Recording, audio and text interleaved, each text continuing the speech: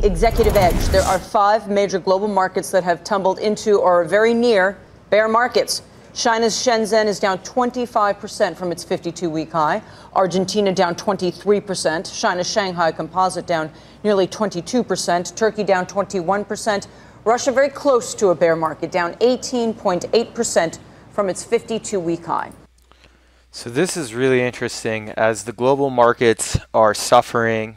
As you can see, crypto is starting to hit new lows. We haven't seen cryptocurrency go below the 200 billion market cap in a long time. I think the last time it happened was in mid-December, guys, mid-December. So yeah, it's very, very unfortunate to see this happen. But like I said, this is a trend that might continue. You should be watching Trump's trade war because right now it looks like he's winning considering everyone else is suffering, and the U.S. market actually looks like a good bet right now, you know, being in U.S. equities and being in U.S. stocks.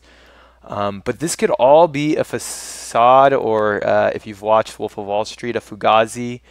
This trend could flip, and when this trend flips, I can see crypto rebounding and the U.S. dollar and U.S. equities being much weaker and possibly the global markets recovering. But you know, watch Trump. He holds the cards, and let's see what he's going to continue to do.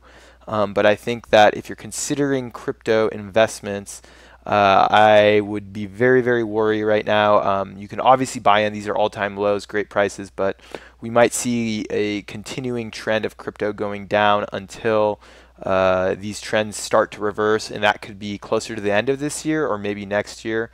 But watch the markets, see what happens. Let me know what you guys think, and I will talk to you soon.